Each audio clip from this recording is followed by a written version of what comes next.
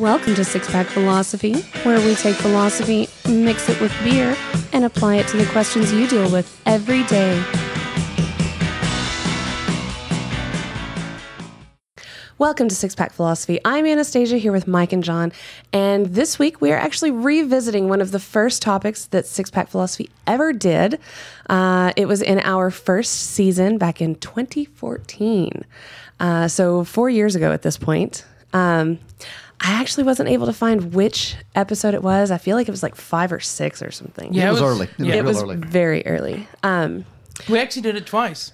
What? Yeah, we did it once with the unacceptable mic, and we had to re-record it once we got... We've got to get a picture of what that mic looked like. Oh, God. But anyway.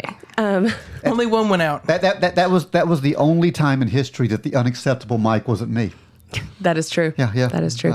There can be more than one. But anyway, so we are revisiting civil asset forfeiture. There have been some developments since then that we're going to be addressing today.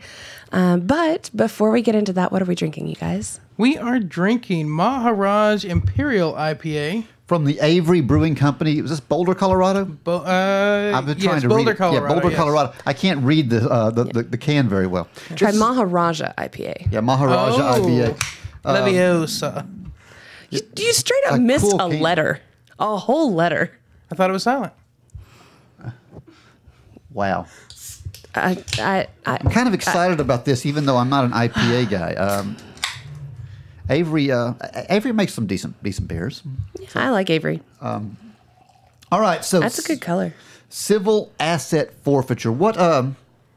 Let's just kind of go around like we usually do. Civil asset forfeiture. And let's talk about what we think civil asset forfeiture is. John, what do you think? Theft. Theft. Okay. Yes. Madam Mistress. Fancy words for theft. Fancy words for theft. Fancy words for taking shit that may or may not be actually needing to be taken. Yeah, and has become a really big problem.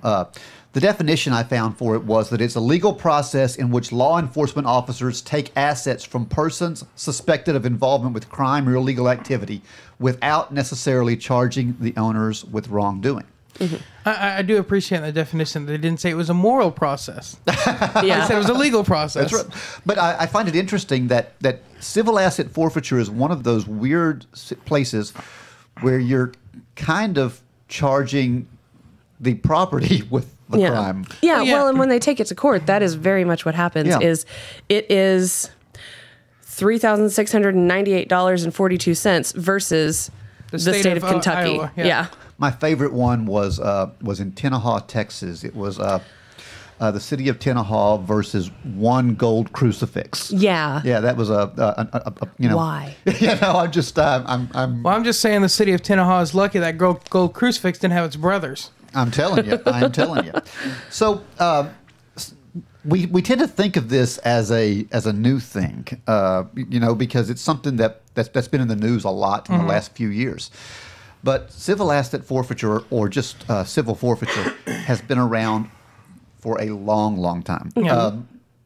In the form that we understand it out as today, it dates all the way back to the Navigation Acts in the 1600s in the British Empire. Yeah. And what had happened was England had passed a law that anybody that was importing or exporting any goods into the British Empire had to fly the British flag.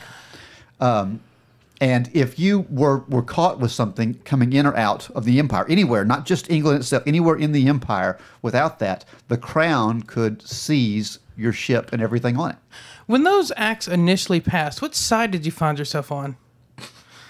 Wow, John. Oh, let me give you a salute.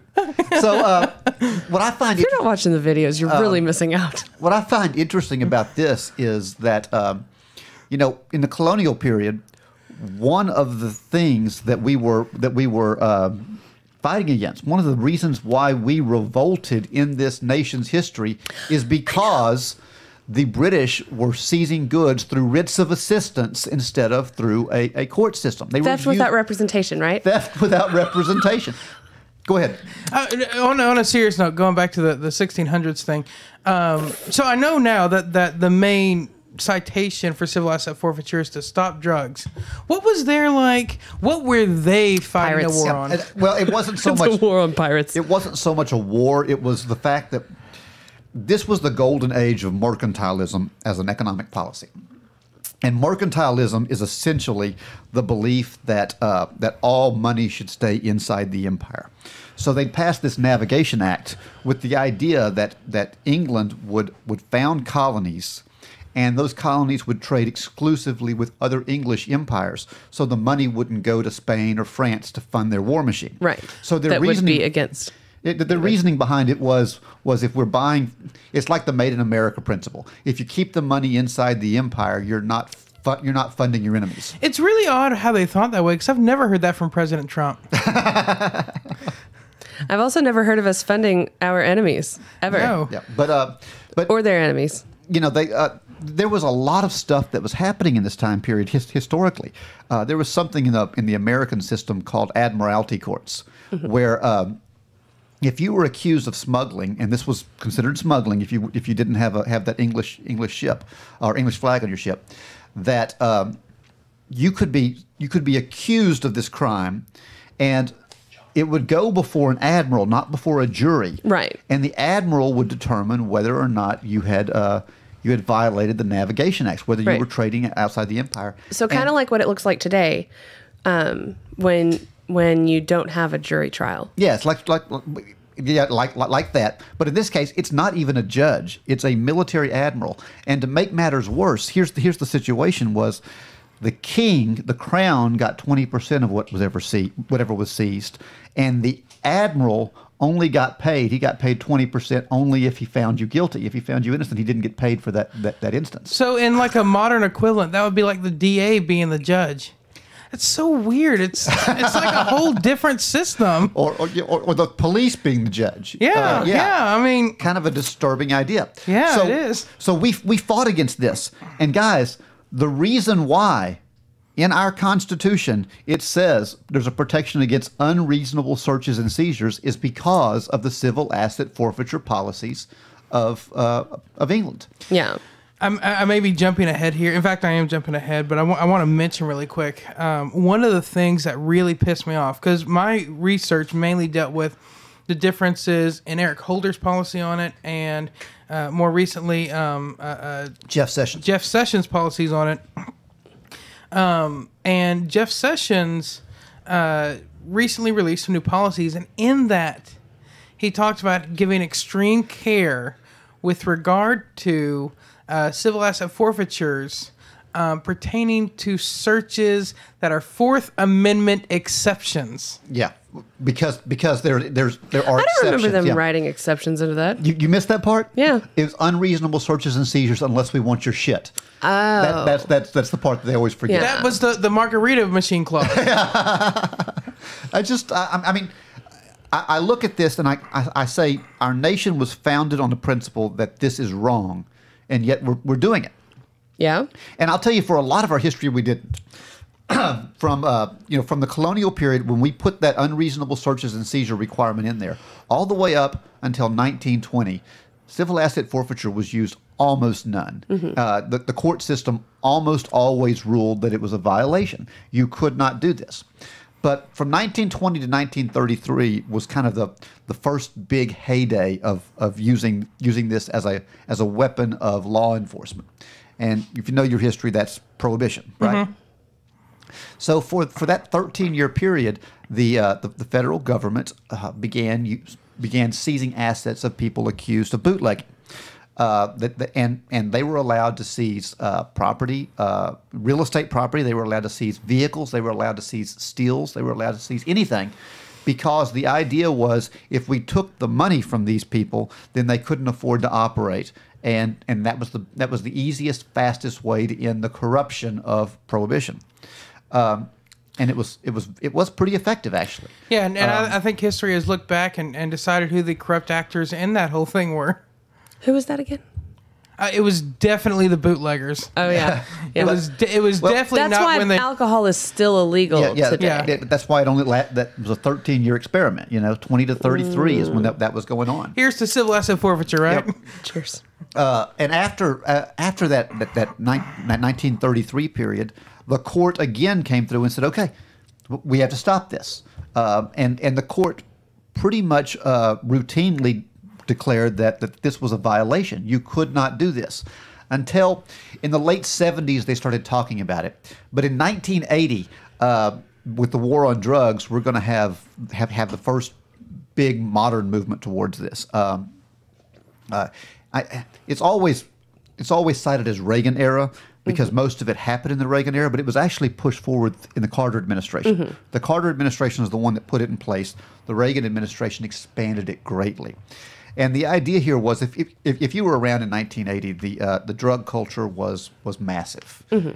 Cartel. This is the glory days of the cartel. They were growing dramatically, and America was sick of it and was willing to do just about anything to try and stop this. And we're willing to look the other way on constitutional rights.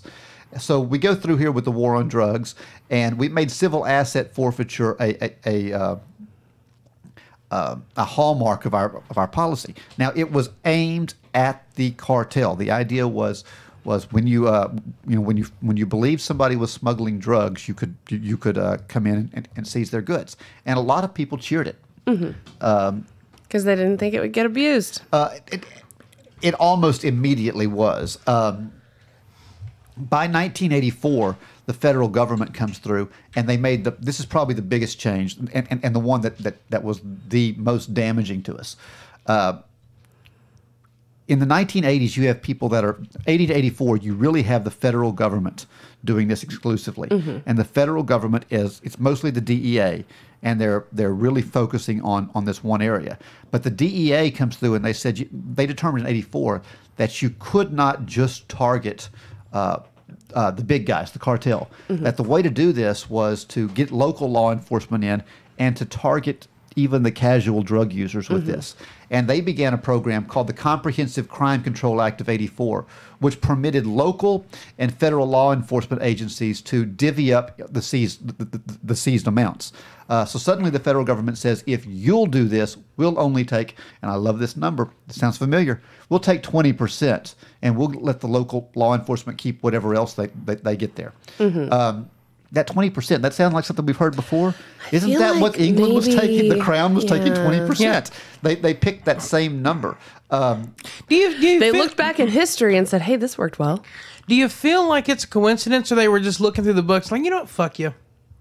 20%. You know what I'm saying? Yeah, I don't know if it was coincidence or not, but it's interesting to me that they did such. I don't think they went through and picked that 20% because it was in history, but I look at it and I go, they did so little research on this that they accidentally stumbled upon the same the same number with this.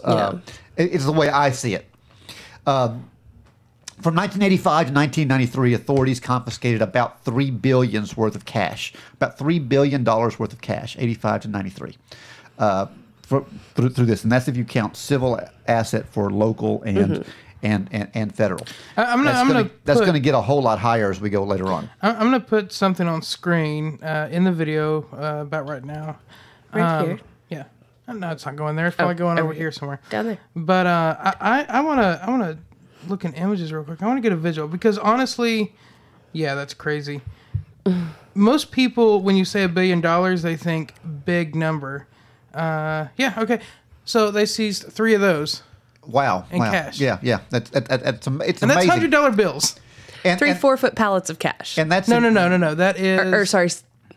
That's 1, 2, 3, 4, 8? 5, 10 pallets of cash. 10 4-foot pallets of cash. And that's for $1 billion. So $3 billion is 30. Damn. And that's over 8 years. Yeah. 85 to 93. That's what they did. I assume those are ones. Now, those have to be ones. Oh, I'm sorry. Okay. At this point, we're looking at it's still mostly aimed at drugs. Okay. Right. But then the first big municipal law comes through. We have New York City comes through, and I don't have the year down here, but it was in this same time period, 85 to 93. New York City passed a forfeiture law that allowed them. They're always on the pioneering end, or the innovative side they of are. things. They passed a forfeiture law that allows them to use this against drunk driving. So if you were caught drinking and driving in New York City, drunk driving, at this point it's not just you have alcohol. You've got to have failed a drunk test or an alcohol test. But they're allowed to confiscate anything that was used in that material. So they can come and take your $50,000 car if they want to. Anything that was used in the act of driving drunk? Yes. Which, you know, if Stripped down. I take your wallet. yeah, but you know, if you're in your car, you got a $50,000 car. They feel could like you take your have to car be for that. to But be drunk well, driving. Yeah, but I mean, maybe it's not your car. Maybe you know. Yeah. Can they seize the girl you were taking out? Take her home for you. Yeah. You just gave Jeff Sessions a new idea. That's not good. That's not good.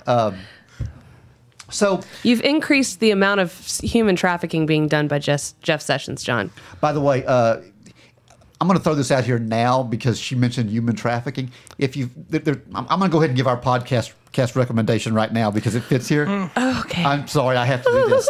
You've got to listen to Behind the Bastards when you get a chance. They have an episode out right now on Steven Seagal, and it's called like Steven Seagal is much worse than you want to believe. And Seagal is actually currently under investigation for human trafficking.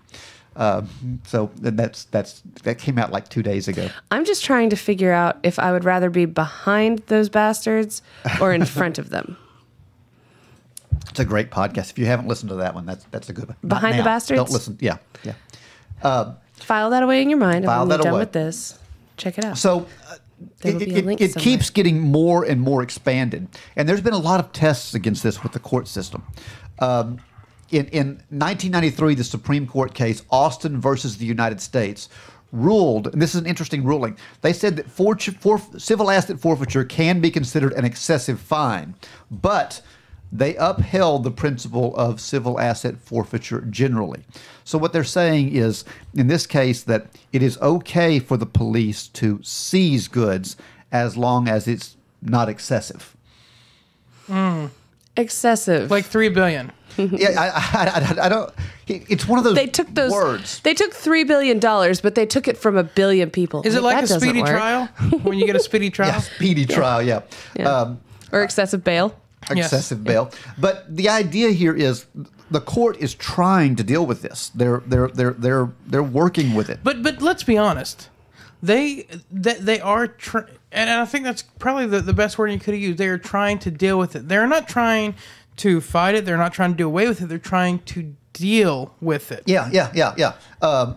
In some cases, and there's a lot of cases. We'll talk a little later about Tenaha, Texas.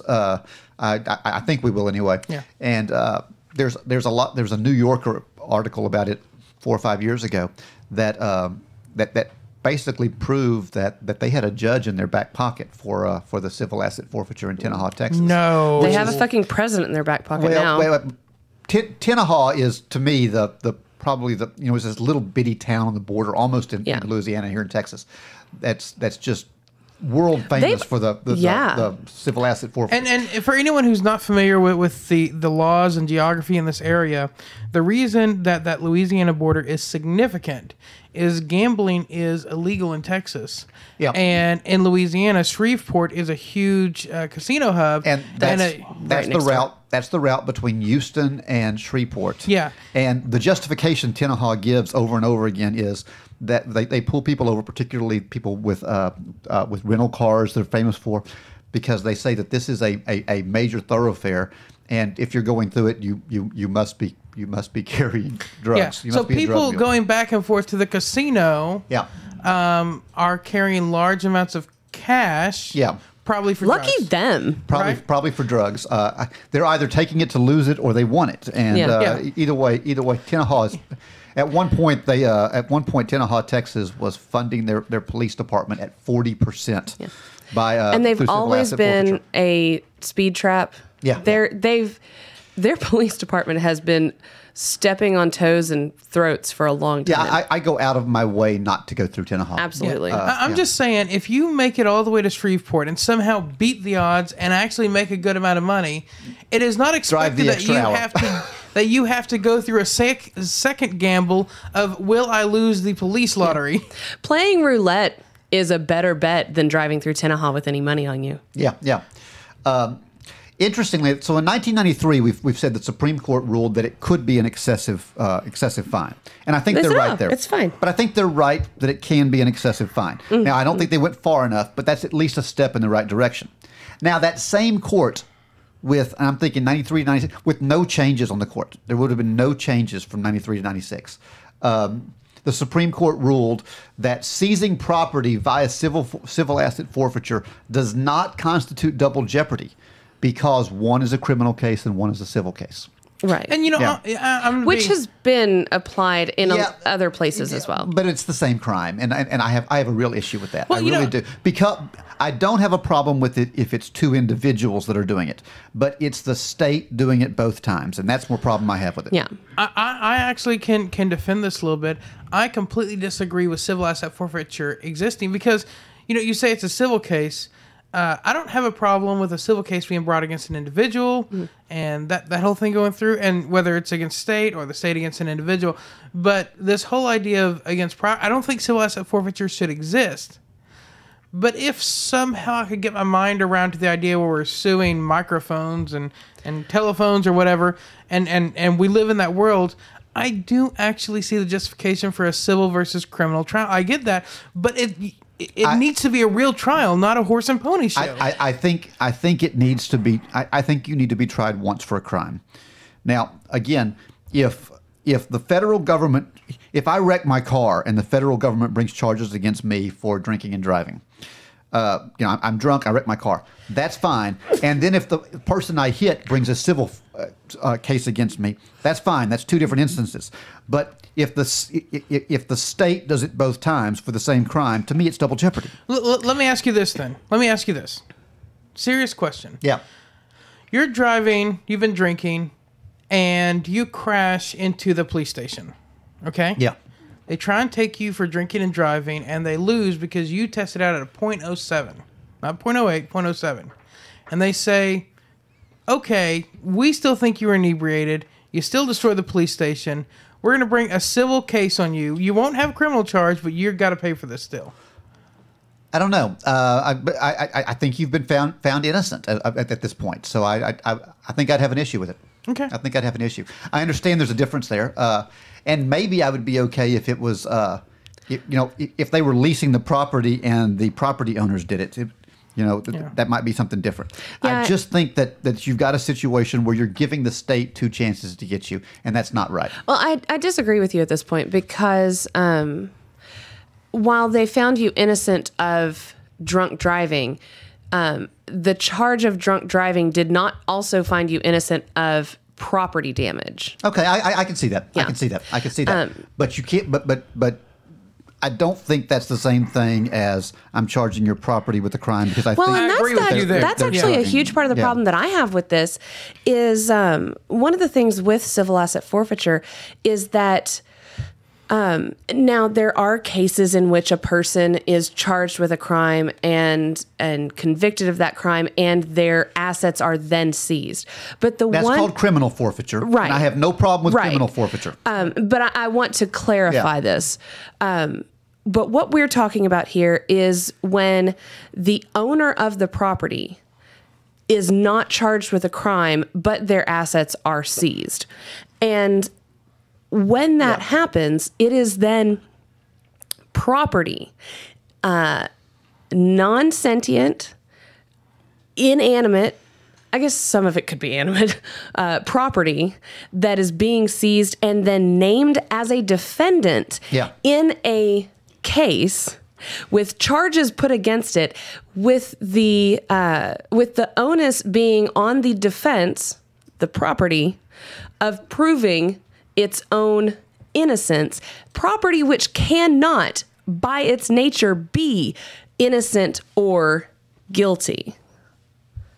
And that's my that is my issue with civil asset. Well, not all of them. That is one of my significant issues with civil asset forfeiture, and why it seems so absolutely ridiculous to me. Well, here's my biggest issue with it. Okay, my biggest issue is that the standard of proof is so much different. In a criminal case, the law says that you have to be found guilty beyond a reasonable doubt, and you're presumed innocent until innocent until guilty. Now, it doesn't say that you have to be proven guilty beyond any doubt. It says beyond a reasonable doubt. And I think that's okay. But in a civil case, the determination is a preponderance of evidence in most states. Some states it's even less than that. Yeah. But in 40 plus states, I don't remember exactly the exact number, more than 40 states, it's a preponderance of evidence. So if there is Is that currently? Yeah, I looked it up yesterday. 'Cause I've also seen that 20 states have. Anyway, go ahead. Well, yesterday when I looked it up, it said over 40 states is preponderance of evidence. If something's else, I got that off the wiki, so you look at that stuff, and sometimes that's not always accurate. So, well, we also have to look at the sharing program and were they including those states that. Anyway, go ahead. But a preponderance of evidence just means it basically is there 50% plus one. Okay. That is not necessarily beyond a reasonable doubt, okay? And we've got lots of cases where a police officer, and you can go on YouTube and watch videos of this, and I got into YouTube hell watching over and over of dash cam videos of police officers and videos inside cars of police officers seizing money and saying, I believe this is for drugs. Yeah. No dogs jumping, no drugs found. I just believe that you were using. And in some cases where they brought out the dog and the dog didn't hit. Yeah. Did not hit, and I still believe it is. Yeah. I have a belief. Which is enough for civil asset forfeiture. I mean that is to the point. Of the let's look at the Salem witch trials where they had a religious belief that this was going on. I mean it's crazy. Yeah, it really is. I want to kind of move just a little bit through here, but let's talk about this beer before we get there. Okay. Is this a good stopping point? I think we're okay. Okay. We are drinking the Maharaja IPA here from Avery Brewing Company, and Boulder, Colorado. I got to tell you, this is an awesome can. I is. really like it. I really, really do. This guy traveled with a bunch of money, and if he was doing it in the U.S., probably would have. Yeah, he'd have been seized because he also had an army, so he's probably cool. Do you think his army could have beat our army though? Have you seen the cops lately? By the way, you said oh army. God, that's another thing. Back to this. I've got to tell you. Back to Tenaha, Texas. I saw an article talking about how they hired two police officers just for seizing money. And all they do is watch this. These two cops. Their sole purpose is this. And unlike all the other cops, they dress them in camis tucked into jump boots, so they looked like they were military guys, and that was their sole purpose. I look at this and I'm thinking, camis, camouflage uniforms, like the military uniform. I'm an old Marine. Camis. You are today. That means a spaghetti strap tank top. Does it really? Like a camisole? Yeah. Wow. Especially in the Marines. That's especially what I mean. That's what I was talking about. We wore camisoles tucked into our jump boots. That visual was the best. Think of these, military style uniforms, and these guys were carrying rifles, not pistols. Of course. And they're, I'm looking at this going, this is a jackbooted thug here. It's disturbing. Yeah. It's disturbing. All right, who wants to start this discussion of the Maharaja IPA? I'm willing to start now. Actually, on this one, I want to hear you go last. Okay, I'm willing to. Okay. So I'm really enjoying this. This has been an interesting experience. This is not your typical IPA. It's definitely got the hop characteristics in it, but it's a lot smoother than so many IPAs are. It also has a good deal of sediment. In fact, we had our. Do we have a title for Cosmo now? I don't. We have our person. Taking our marketing director. Marketing director. We had our marketing director. Promotional Greek princess. Yes, promotional Greek princess. Shut the fuck up, Mike. The show is growing. Yes. She doing photos of our beer and Instagram stuff, and we actually stopped. If you're watching YouTube, you might have seen me signaling everything. Just getting a picture of the color of this beer. Beautiful beer. And the sediment in there. I mean, it's got a really stunning visual appearance. The flavor is smooth. It is not going to be that smack you in the face with a bag of hops a flavor that was so popular there for a while with the IPAs. I like it, but it's a little bit off character of what I'm used to when I drink an IPA. So I'm having trouble rating it against those. So I think I'm just going to kind of rate it on what is. I think it's a 3.5. Really? A 3.5? Okay, this is gonna be interesting. I'm really surprised. I'm really surprised. Okay, go ahead, Anna. So as I was looking around the can trying to find the IBUs on this, I actually found something hilarious on the bottom of the can. Is it the turban? No. Oh. Yeah. So it has like when it was canned, which at this point was 4 months ago. Can't read any of this. No, you can't. But at the very bottom it says, "Goodbye, Ron. You will be missed." I don't know if they all say that. I would assume so. But yeah. Yeah, mine says that too. Hilarious. Interesting. So anybody who knows Key and Peele. Yeah. Should be everybody. That, or maybe they had an employee that had left and they kind of did a tribute. I don't know. Well, yeah, what I expect was his Yeah. name was Aaron, and they called him that because duh. Yeah. Of course you did. But anyway, back to the beer. The hops to me are a little too aggressive. I think that the beer is... Are you stoned? Don't answer that. Go ahead. I'm done. Too aggressive. Oh, wow. Okay. Anyway. I think the hops are too aggressive. It lands like right on the middle of your tongue, and it kind of sits there, and it stays there for a while. Otherwise, I think the beer itself is good. It's got a good mouthfeel. Yeah. And other than that one factor, I think it is good.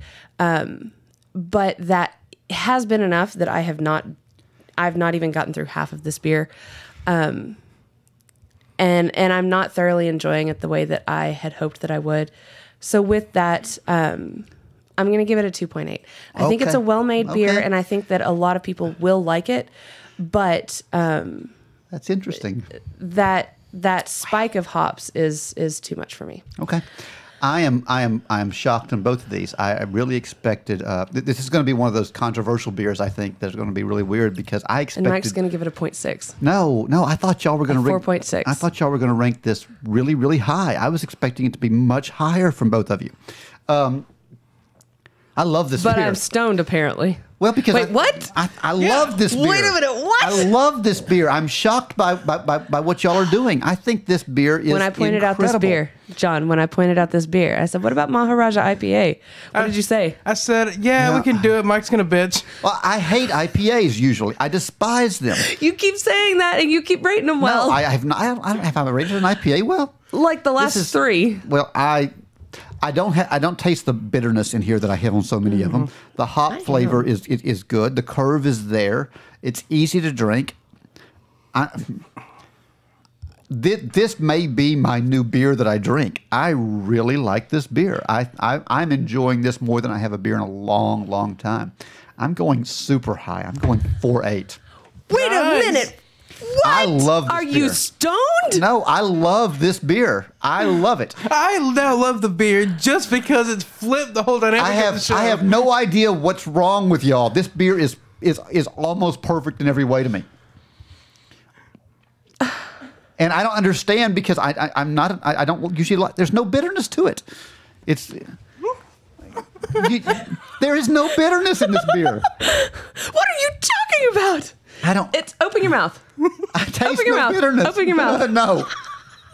Y'all are crazy. Y'all are crazy. I can show you where it is. Drink the beer and then open your mouth. I can show you where it is. So for anyone who's just listening, Anna's trying to stick things in Mike's mouth. It's a glorious day. This is a great beer. I really thought y'all broken. I thought y'all were both going to be high fours. I really did. I am shocked. I got to record this before I black it out. I love it. I love this beer. I'm really glad you enjoyed it. I've got to tell you. I'm calling your wife. I was ready to bitch. Asking her to take you to a psychologist. I was ready to bitch whenever you brought an IPA up here. I did not want this beer today. And it's fucking awesome. You're fucking welcome. It's fucking awesome. I love you guys for this. I'm sorry y'all aren't enjoying it as much as I am. I'm enjoying. I give it a 3.5. That's not a bad rating. more of it than we have. 3.5 is a good rating. I really thought y'all were going to be 4.3, 4.4. I was expecting it to be really high. I'm really fuck glad date you enjoyed- lawnmower. I don't know what's. I don't know what's wrong here. I'm not going to bang you if you bring me this beer, but Mike apparently will just drop trowel right there for you. Absolutely. Here's the deal, though. I think I'm thinking about this, and I know y'all like the real hoppy IPAs a little more than I do. This doesn't have that hoppiness to it. It's a lot smoother. It really is. It is so smooth. There's a little bit back there, but it's the flavor profile. The curve is just so good in there. Yeah. Well, and that's really where I had trouble. It's a good beer. I don't want to take away from the flavor. I'm not going to say it's one of my favorite beers. I think you like it more than I do. Yeah. But it's hard for me to rate against other IPAs. Does that make sense? Yeah, and I intentionally did not rate Yeah. it against another IPA because I don't usually like a lot of others. Yeah. It doesn't have that strong. I always call it a pine needle taste that so many IPAs have. I just don't. I don't like that. I'm not getting that at all out of this beer at all. All right. So Anna says it will not get you laid. Mike disagrees. On a date beer. This is. Wait, Sorry, it's not my that category. bad. It's Yeah, not that's true. that bad. That is true. It's not that bad. It did get a 2.8. Yeah. It's The every only date. reasonable rating on this show. It's every date for me. So on Reasonable 2.8, no way. On a date beer, I think I'm gonna have to like open up a new category for this thing, just because of how controversial it has been. This is a gamble beer. I think it is. Yeah. Yeah, and I think this can really win you some points, as we've seen. Yeah. And it can hit you pretty hard. So I mean, you may not want to bet the barn on it, but you may find some good wins on it. Happy birthday, Mike. You can have my beer. Bless you. But so I'm gonna call it a gamble beer. Not a lawnmower beer to me. It's a little It's an strong. under the lawnmower It's a beer. little strong for a lawnmower beer, but You just become polarized on this whole thing. however, I'm going to kind of go through all of these. Yes, this beer will get you laid. It's an any date beer, and if you're drinking this, you don't want to have a lawnmower. You want to be dating the girl that you're taking out with this. So no, Yeah, not a lawnmower. Don't waste it on lawnmowers. Don't waste it on a lawnmower. I think it's an outstanding beer. Awesome. I'm quite pleased with this, and I'm going. Did you get this fresh? Yes. Yeah. Yes. I'm gonna have to go buy me like 1 million cases of this. Okay, you're not going to see this can. This was actually one of 2 6-packs left. They have a much more plain can. It's like white and green. That's going to disappoint me because I really know. like this. You're can. going to That's a open it good up. can. You're going to go get a 6-pack of the different cans, and you're going to open up, and you're going to call. You're going to like shoot up the group. You're going to shoot up the group message. I feel like with my rating, that's what's going to happen. No, you're going to like hit us up on the group I had text this and be image, like, image I of tried it in the cooking other it with a spoon. Yeah, you right. know. So No, you want to go ahead? Sorry. You're gonna like hit up the group text and be like, I tried it in the different can. This beer sucks. 0.6. So you want to know what it got on Beer Advocate? 4.8. I guess. 4.23. Yeah. Okay. We discussed, I believe it was last week, how Yeah. fucked up the ratings are on Beer I give Advocate. no credit to Beer Advocate for that stuff. No.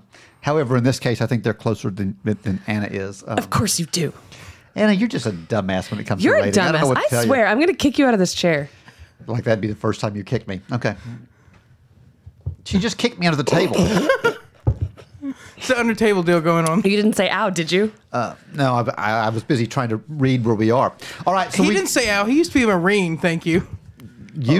I'm going to slap the shit out of you. I am a Marine. All right, so we've dealt with the Supreme Court in '93. Okay, Anna's saying we got to talk about it. All No, right, no, go- no, I'm not. No. Our audience No, I'm is saying curious. let's go. We've Our been on audience- this like rabbit trail forever. Our audience is curious, and okay, I was busted by my. Oh my Deserve God! that. You deserve that. I Go was ahead. busted by my co-host here on something that I said on what episode was it? The Puerto Rico statehood. Puerto Rico statehood. That apparently I said what? I used to be a Marine. Oh, my When I was a when I Marine. was a Marine. That's what Yeah. it was. When I was I a am Marine. still a Marine. Damn it! I'm just non-practicing. he was a Marine then too. Yeah. And he's still. But I've got to tell you, if you'd have called me out on that during I'd have been shut down for the whole time. Which is not good. You were leading that one. I really don't believe I said that. I think you're wrong. You need a clip? I'll listen when it comes out. Okay. All right. So we've dealt with the 93 and the 96 Supreme Court decision. But in 1999, the Supreme Court came through and said that civil forfeiture was not permitted if the amount seized was, and this is the quote, greatly disproportionate to the crime, or greatly disproportionate to the gravity of the offense. So what does that mean to you?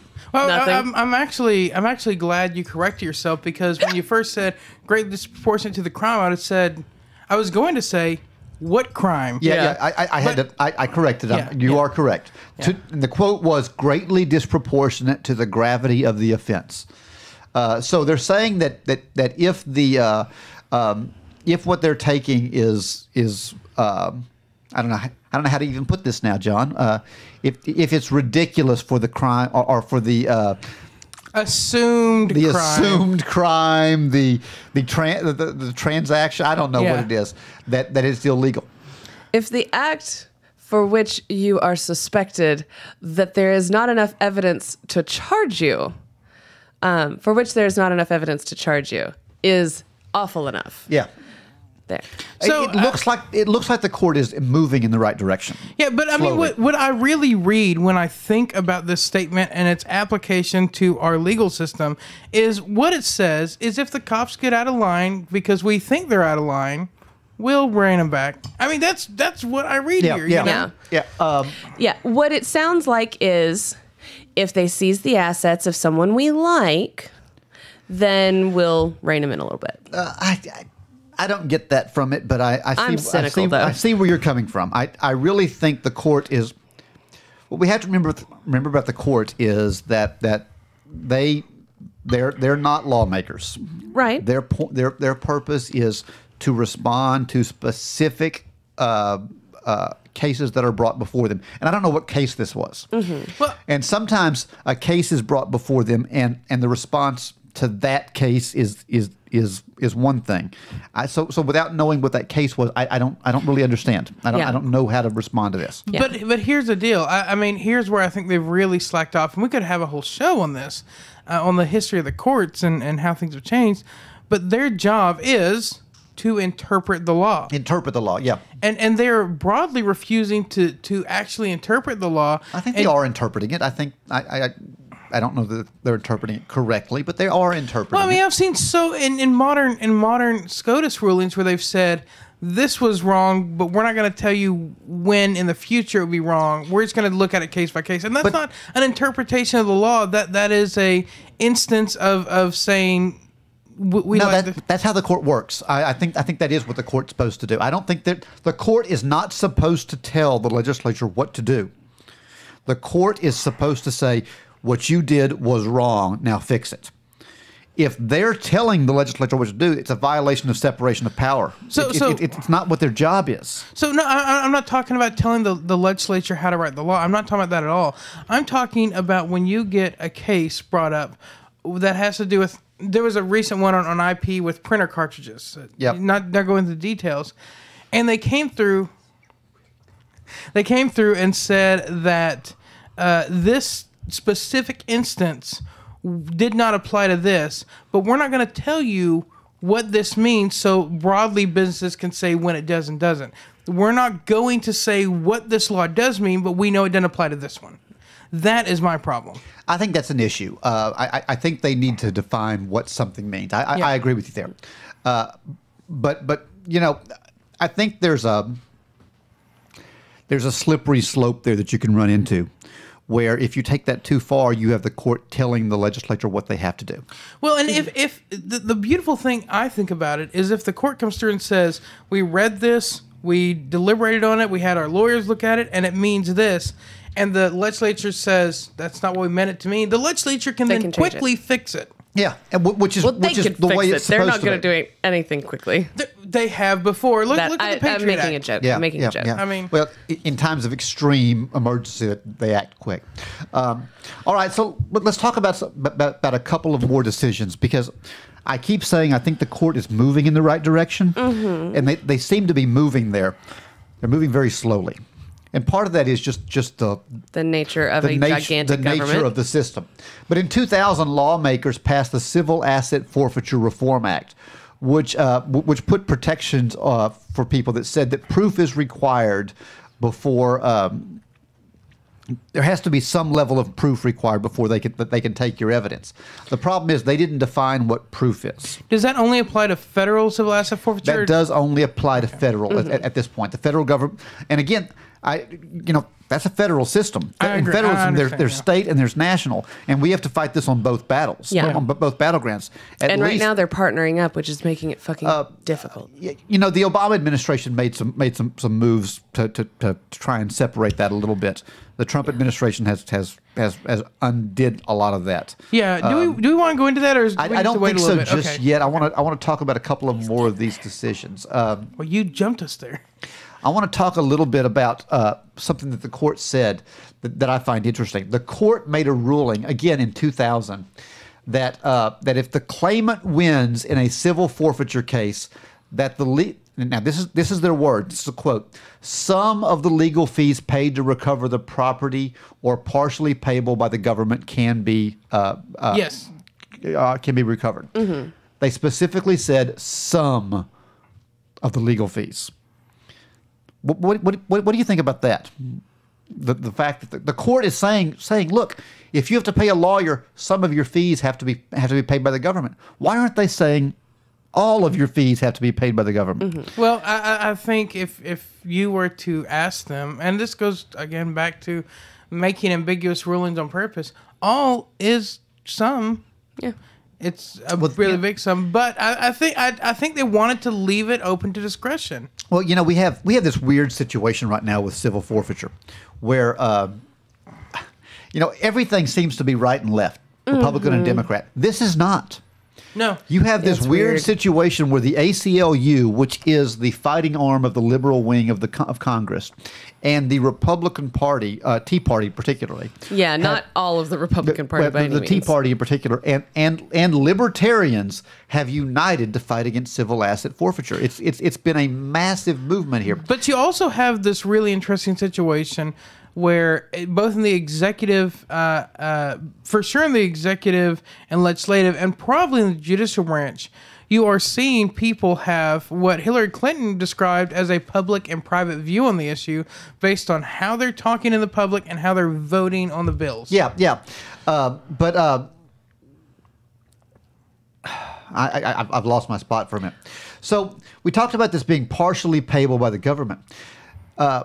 The ACLU argued, and interestingly enough, again, the ACLU, with the backing of a large amount of libertarians and a large amount of Tea Party Republicans, have brought this case up here, where they argued that that civil asset forfeiture is a violation of our civil rights, because in a civil asset forfeiture case, the poor are not entitled to a free lawyer. Yeah. In a civil case, you're not in that whole idea of, if you cannot afford a lawyer, one will be appointed. That's only in criminal cases. That's only for criminal cases. So their argument is that the lawyer fees would so eat up the amount of money that you could get back that in most cases it is cheaper for the poor to just accept the forfeiture. Yeah, so than it like is. 80% of forfeiture cases don't get contested because they can't fucking afford it. They can't afford and the it. interesting thing is that exact statistic, that 4 out of 5 cases they walk away from the property, is used as justification for why it's a good program, because since they didn't fight it, they clearly must have been guilty. Yeah, never mind the other interpretation of this, that rather than targeting the giant cartels that they're claiming to be fighting, they are actually targeting the poor and disenfranchised, knowing good and damn well that they can take $60, $200. They can take the $2,400 that they were going to use to buy a new car, or one gold crucifix, or one gold fucking one fucking necklace. Yeah. Now, I will say, on the federal level, this isn't the states, but on the federal level, they actually do have a minimum amount to which that they limit this. I think it's $5,000. It's $5,000 unless they're given special permission. And anything under $10,000, they have to give like a little bit more evidence, or get special permission from the Attorney General. So On the federal level, we're not seeing these little things, but we are seeing those on the state level. And the local. And the Yeah. local. When you Municipal, have yeah. little places that are getting 40% of their law enforcement revenue from civil asset Well, and that's forfeiture. the other thing. That's one of the things that pisses me off so bad about this is you're seeing chiefs of police, you're seeing local representatives who are arguing that civil asset forfeiture is a good idea because, well, if we raise taxes to provide the police departments with the things that the police departments say that they need, that's going to make law-abiding people unhappy. So we can just take it from people driving down the road who haven't been charged with a crime on some cock-assed fucking suspicion of bullshit. There was I watched a video in Kentucky. I've forgotten what interstate it was, but there's northbound and southbound there, and it's believed to be a major drug highway, and they generally believe that the northbound is where the drugs are coming from Mexico, and the southbound is where money is going back, and 80% of the people pulled over have been pulled over on the southbound side of this interstate in Kentucky. Because they don't actually give a shit about the drugs. That's where the money is. If you were really trying to do drug interdiction, wouldn't you be on the northbound side? You look at this and you wonder about it. Money is the main cause of the opioid crisis. Don't you know? Absolutely. Interesting. I want to talk Pharmaceutical money, by the way. I want to talk about what I like to refer to as the biggest son of a bitch on the planet. Trump. No. Oh, sorry, Jeff Sessions. No, worse than both of those guys. A guy named Joe David. Ever heard of him? Joe David, to me, is the biggest son of a bitch in this whole thing. Joe David is a former cop who founded a private company called Desert Snow. Desert Snow trains police officers in how to identify identify people for civil asset forfeiture. Oh, I have seen this. He is under contract, and I've forgotten how many, but hundreds. Excuse me, of police departments. Desert Snow is the single biggest company training police officers in how to identify this. And he has trained police officers. He's a consulting firm on how to identify somebody for civil asset forfeiture and how to find the money with them. And if you look at his training, it's largely if you find money, take it. Yeah. But here's the deal. How to legally get away with it. How to legally get away with Yeah. it. Here's the deal. Desert Snow, because they're contract with these people, they get 25% of whatever is taken during the contract period. 25% of whatever they take, they take. This guy and this guy's company gets. And this is a son of a bitch. You want to Yeah. hear something worse? Yeah. So, as part of the whole Eric Holder rollbacks by Jeff Sessions, one of the requirements to participate in the federal program is that you give annual training to your department. And Desert I wonder Snow who pushed that through. is the single biggest trainer of this stuff. There's more than one, but this is the big one. This is the big one. What a son of a bitch. There's a special place in hell for Joe David. All right, I've kind of gotten through my history of this. I kind of want to turn it over to you and let you talk a little bit about, Eric Holder and Jeff Sessions. Yeah, so I want to kind of set the tone a little bit because when we first talked about this nearly 4 years ago, it's like 3 and 8, 9 months, something like that. Yeah. It was really big in the news. It was kind of the height of this whole thing, and people were pushing back. This is when ACLU got really up in arms. There were a few key cases, stuff where you saw police departments buying margarita machines, people's house getting seized over their son having $40 in heroin. One woman Saying he was distributing it. Yeah. One woman who got a large amount of cash seized because she operated a little like ma and pa kitchen, like restaurant. Yeah. And worked only in cash, didn't have cards, and was making cash deposits, and they said she was trying to evade. She was laundering money. Yeah. So on and on. And so these cases start coming up, and this thing really starts getting attention. The Obama administration, while they didn't seem, there was some movements, but largely didn't seem to want to end it, they did realize that there was, at the very least, a PR crisis and maybe a moral one. You know, it's hard to say why they made their decisions. You know, I don't agree with everything that Obama did, but Eric Holder seemed to do a pretty good job. He did. And so what Eric Holder went through and did, he ended the federal sharing program except for cases where the feds were actually involved in the case. Amen. He largely reduced the usage of civil asset forfeiture to cases where they were monitoring bank activity and had this preponderance of data for large transactions going through. Still a bad thing. It's still a bad thing, but I kind of like it because it's looking at a history of data, not I pulled you over once and saw you had money. Yeah. And while I don't agree with it, I can at least respect the method. There is better. a burden of proof. Exactly. They also put limits on the amount that could be seized. They largely went through and cleaned up a bunch of this. They didn't remove it, but they cleaned up a bunch of this and largely focusing on the loopholes that were being used by state and local officials to get around state and local laws pertaining to this. Yeah, in the handful of states where civil asset forfeiture is either outright not legal or greatly was restricted. limited. Yeah. Since you brought that up, let me talk about New Mexico just a minute. Yeah, go ahead.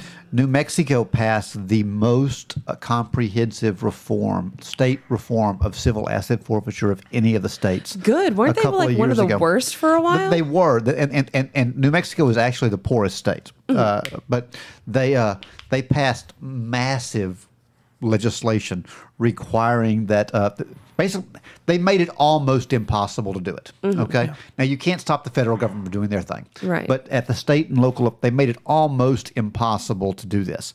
It was bipartisan. It was members of both the Republican and Democrat party. In fact, it was chaired by a Republican and a Democrat. You know, the chair and co-chair. Here's the deal. I just got through watching something about this. Their problem is the cities are ignoring it. Of course they are. And they're still doing it. And the state courts in New Mexico are refusing to enforce the law because of the federal program that says sharing with this. And they're saying that even though the state has made it illegal, that the federal law trumps the state law, and they're operating under the federal legislation. Yeah. So I wanted to at least throw that out there. Yeah. So that's what Eric Holder did. Skip forward to 2016. Trump gets elected, and early in 2017, he starts this big kind of, I'm going to call it a parade, in which he is going to end the cartels and the evil Mexicans coming in the border and human trafficking and all the things that hurt the children, right? And he has these very public meetings with very popular law enforcement officials from across the nation, in which the media is invited, and they all sit down and have these round tables.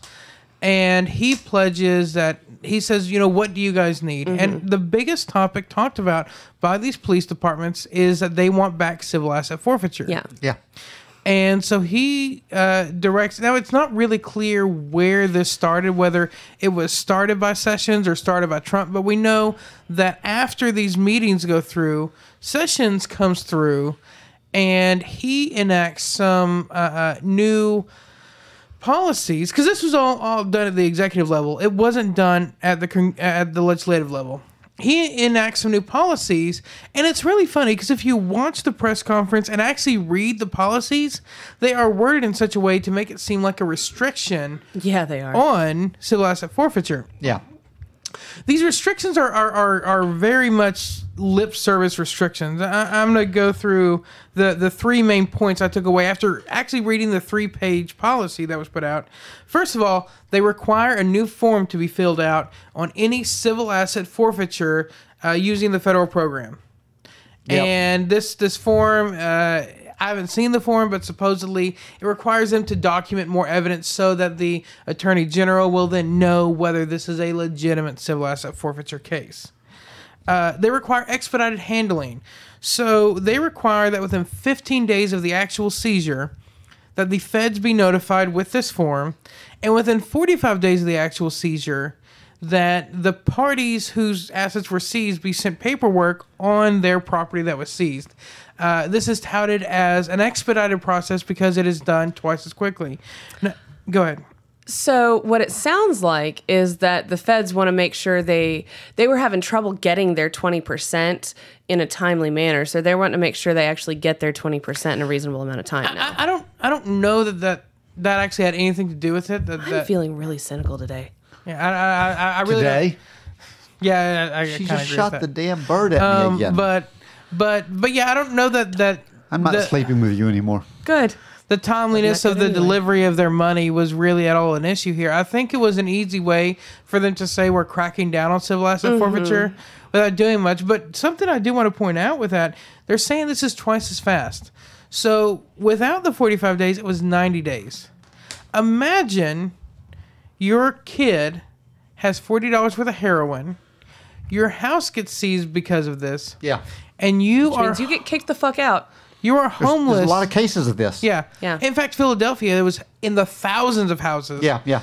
You are homeless for 90 days before you even receive paperwork that allows you to initiate the process of fighting for your stuff back, which is a lengthy process in Yeah, itself. yeah. Yeah. How many of you could be homeless for 90 days while you waited on paperwork to be delivered to... Yeah. I don't know Where where the it gets fuck are they going to delivered, send actually. Will you let me live with you? Yeah, absolutely. If Then I could do it. just don't bring drugs, 'cause then they'll seize my house too, and we'll all be... it? It'll be a whole like Yeah. spiral of They'll things. seize the microphones. Does you know, Benadryl count? Are you who abusing knows it anymore? If it's Sudafed, you might it get doesn't busted have to because in be- don't Texas you you bring can't that buy shit in my Sudafed house. anymore. It doesn't have to be an actual crime, so who knows? It could be aspirin, right? And the other thing they did is, and this is one where they we're gonna do two goods and a bad, right? So they lowered the seizure amount, so you can actually seize. And I talked about what those amounts were earlier, but you can actually seize at a lower threshold than Yeah. you could before. And you look at this, and you're like, well, it was kind of a trade-off because we got two good things and one bad thing. But then there's a paragraph at But the very bad bottom. was really bad. There's a paragraph at the very bottom, and all it does is it says this latest policy supersedes any pre-existing policies. It's all like lawyerese, but they go through and list, and it's not even listed. It's like listed with a title and a page number. It overrules this and this and this and this, and then when you go look at what those are, that's all the restrictions that were put on it in the first place. Yeah, yeah. So it's like we're doing two goods and a bad, and all the good that was done before, fuck it. It's gone. It's gone. Yeah. So go ahead. You've been waiting. Finish. So basically, they came through and had this really cool press conference where they talked about trying to restrict the bads of this, while the whole time very underhandedly undoing all the progress that was made. Yeah. Yeah. It's rough. It really is. Yeah. Well, and you mentioned those press conferences earlier, and the meetings with local law enforcement officials. And one of the things that really stuck with me, in fact, whenever Mike and Cosmo got here this morning, I busted out of the front door. Said, "Fuck it! I thought I was going to enjoy researching this show, but now I'm just pissed off again." And that have been ever since. But one of Not you. shut the fuck up. That explains your beer rating. You were mad when you started. I was hoping the beer would cheer me up.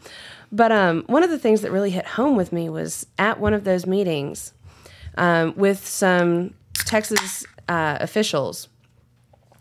Trump was talking to them, and one of them made a complaint that this senator had filed a bill, and this was in 2017.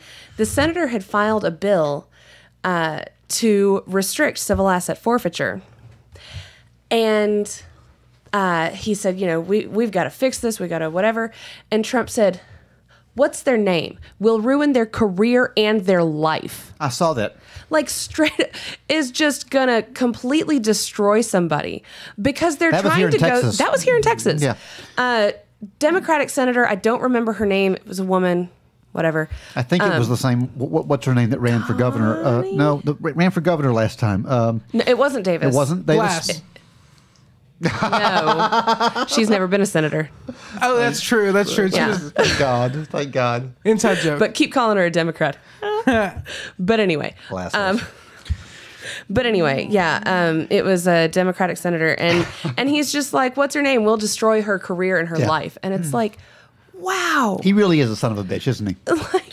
They're trying to go through the proper channels. There's a thing that this person has established as something that they disagree with, said, I think this should change and I'm in a position to change it, but they deserve for their life to be destroyed. I got to tell you, I was a lifelong Republican until Donald Trump ran for the president. I'm going to go on my soapbox again here. That son of a bitch is the most evil man there ever was. I just can't stand that son of a bitch. I'm sorry. I get mad anytime we talk about him. I know. Bigger son of a bitch than Joe David from Desert Snow. You know, I don't know. They're blood brothers. Yeah, I mean, AIDS blood brothers. Do you want private sector evil or public sector evil? You know, and the fact that Jeff Sessions seems to be like funneling business to him. Yeah. You know? Absolutely, and that's well, and it's like that's Jeff the Sessions problem. is stuck in the 70s. It's like he hasn't recognized any of the changes in. Here's the deal, though. I'm going to give Jeff Sessions a little credit. Why? I don't like. He is senile after all. In He the can't help legislature. himself. I don't like Jeff Sessions in a lot of ways, but in the legislature, he voted very well. Fine. And I think Jeff Sessions is voting or is doing everything that he's doing from a place of principle. I think those are his principles, and he's been He's just consistent in it. I think Trump is doing everything from just political expediency, and that's a different thing. Yeah. Well, and I don't like Jeff Sessions, but I do think he's a man of principle. And one thing that Jeff Sessions brought up in these press conferences, now, granted, here's a problem I have with this whole thing, is because they had to word the press conferences that they were further restricting it, when in fact it was clearly the opposite, lets me know that they're not proud of what they're doing, right? Yeah. But, all that said, one of the things that he touted was the restrictions he put in place from Congress when he was in there on civil asset forfeiture, which he did. Yeah, he did. He did that. He did. Another piece of this that was kind of overlooked. It's easier to make restrictions when you're on the outside. Yeah. Yeah. You mentioned this being a and when the people on the other side of the aisle are in charge. Yeah. You mentioned this being a bipartisan issue where Republicans and many Republicans and almost all Democrats agree. And libertarians. Let's give them credit too. Absolutely. But there was actually a bill to try to roll back Jeff Sessions' changes from the legislature back to Eric Holder's policy that failed. So while we say it's a bipartisan issue, there's clearly something there where they're not following through on what they're saying they want to do. I'd like to see what the vote was with that, because the Senate is 51-49 right now. It would have to, for a few more days, to stop that. It would have to have taken some Democrats crossing over. Yeah. So, I mean, I agree with you. Yeah. I do. It gets back to. I haven't looked at the numbers, but Yeah. it's very, very narrow, and some Democrats had to cross over, because that you've got those guys like Ron Paul or Rand Paul, where he's going to be with that one. So you wonder about that. Hey, Cruz, I think would have. Cruz, Cruz probably. I'd have to look at it and make sure, but he's while there's a lot of things I like about Cruz, he does get a little political expediency every now and then. I don't think he bleeds red. I think it's green and gooey.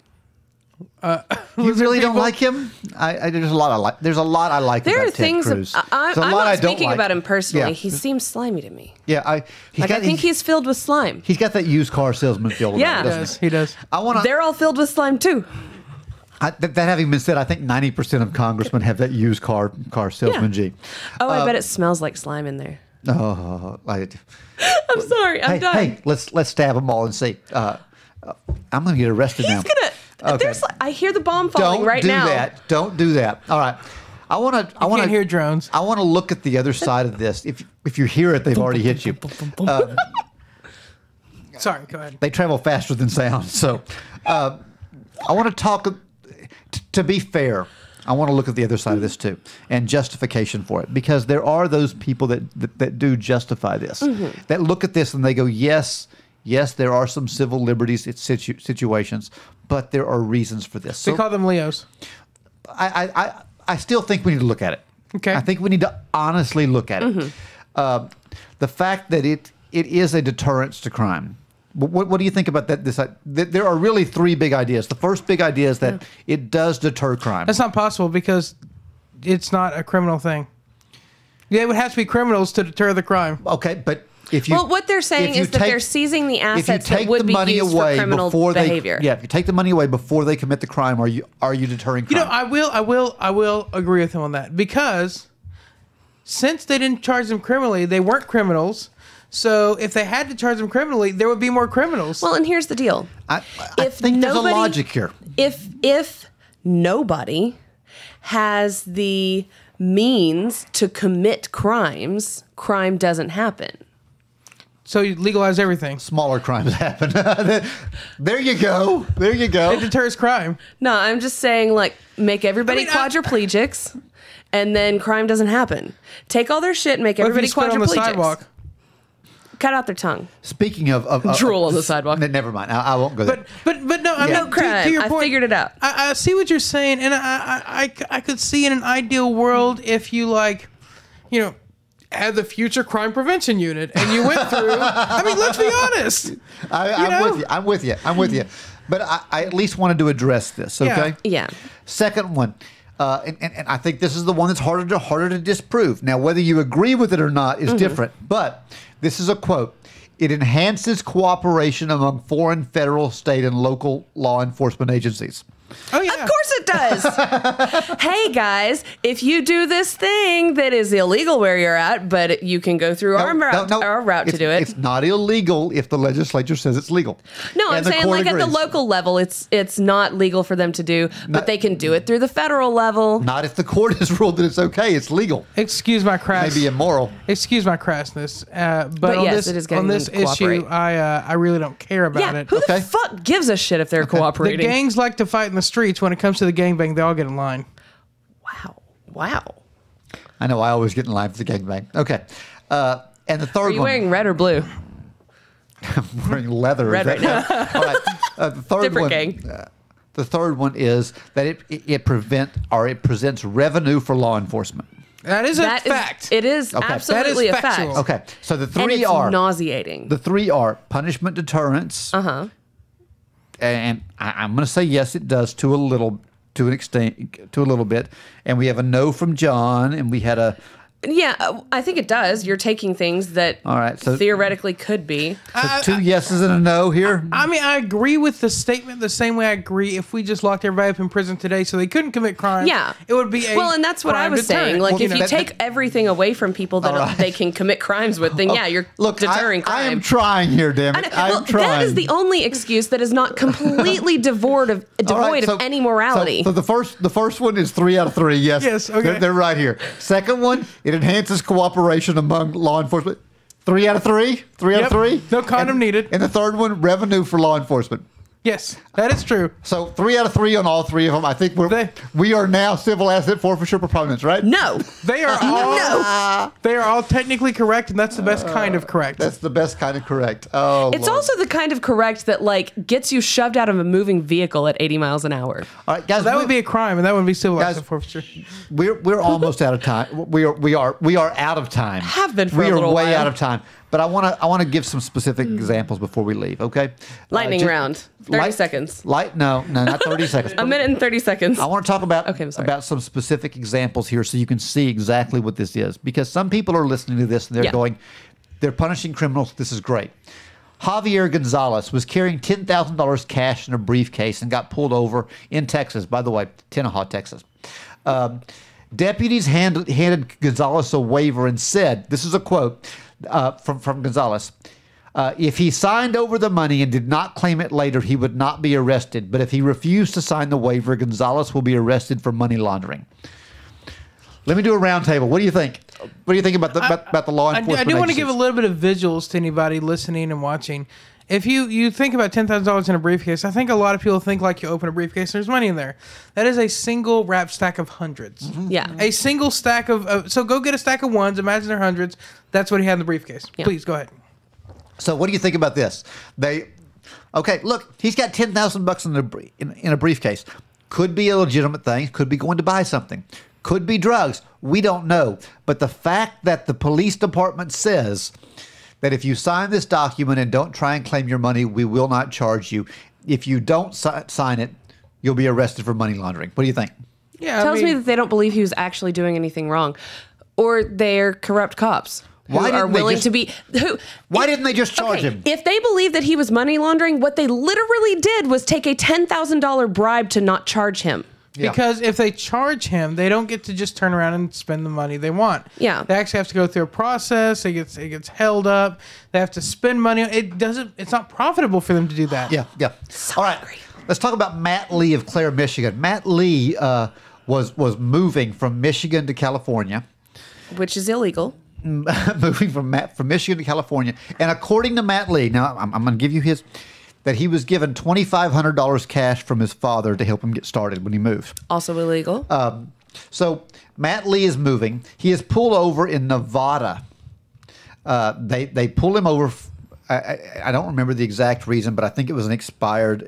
It was an expired sticker of some sort. I don't remember if it's inspection or license. He was pulled over for an expired sticker.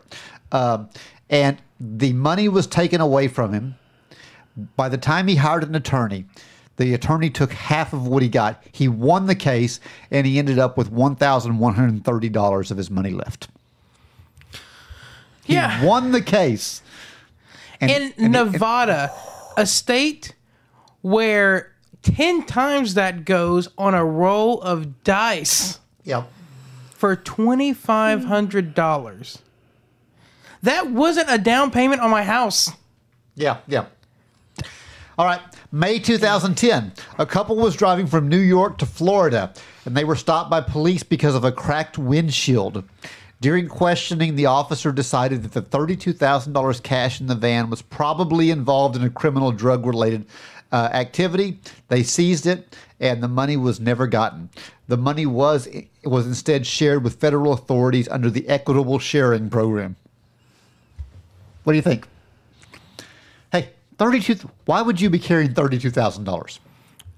Because you went grocery 1,000 shopping. reasons. I mean, You buy $32,000 worth of groceries? You I'm saying don't? it's not that much money. It is not that It really much. isn't. you know. It really isn't. Look, guys, let me just throw some advice out here to you.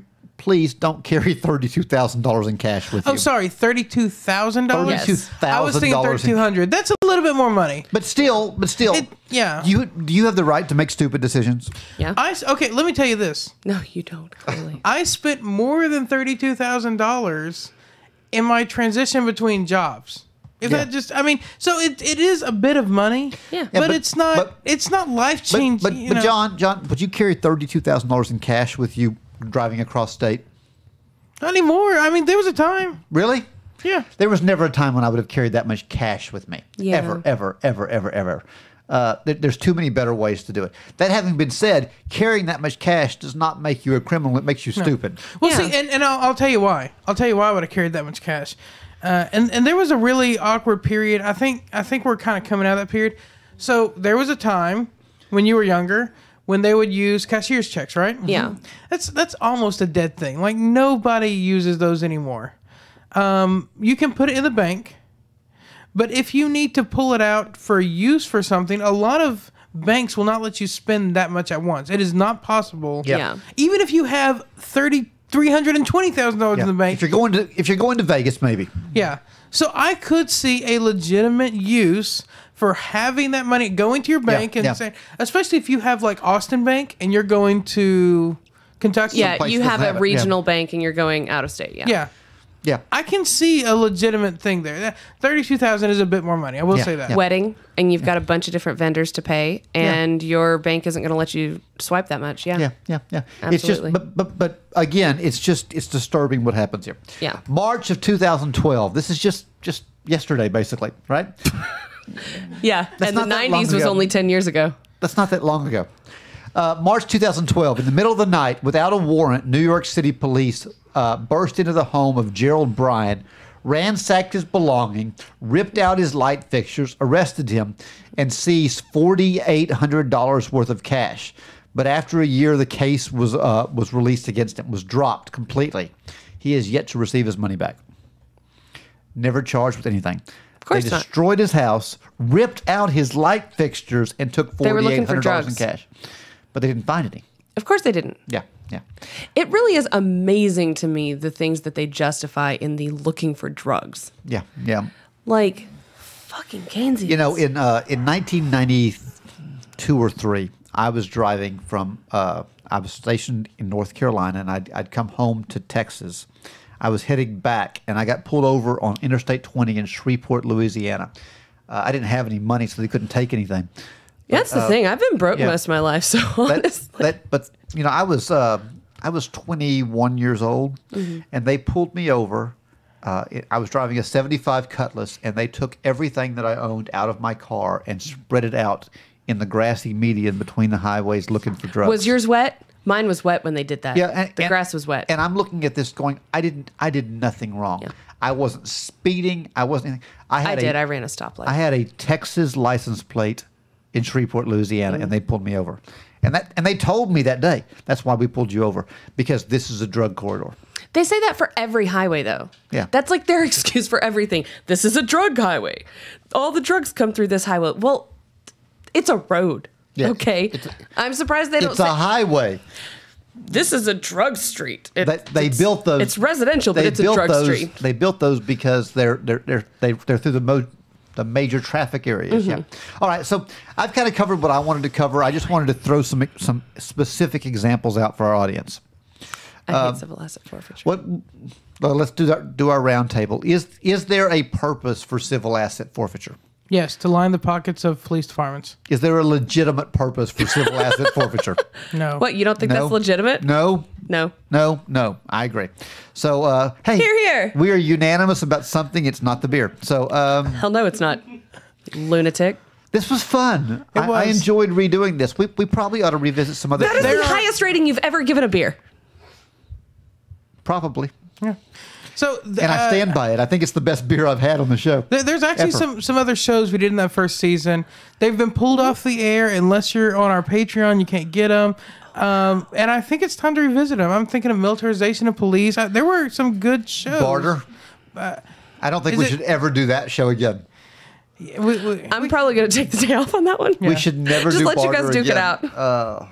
But yeah, I want to go through some of our old catalogs, and I don't want to just redo everything from day one. He likes this more than Lizard of Cause. Yeah. I do actually. I'm so confused. I do actually, yeah. But yeah, I want to do a few of these. I think so. Yeah, it'll be fun. So this was a lot of fun, and at the end of the show, we're going to be firing Anna because she can no longer rate beers. So before my brain literally melts out of my ears in utter and complete confusion at Mike's rating. It melted out of your ears before you rated that beer. Shut the fuck up, Mike. Anyway. Anna's now shaking Mike. And it's turning me on. Anyway, if you enjoyed the show, you can get some of our super cool swag at teespring.com. Do we have new swag? teespring.com/stores/sixpackphilosophy. We do have a couple of new shirts, actually.